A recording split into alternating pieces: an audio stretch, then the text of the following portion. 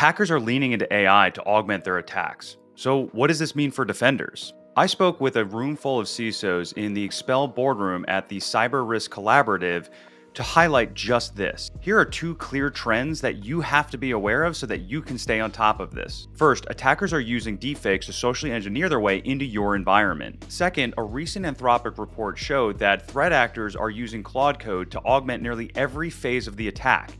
This includes coming up with ransom strategies to try to extort you for the most money possible. For defenders, this means that you have to expect a higher velocity of attacks.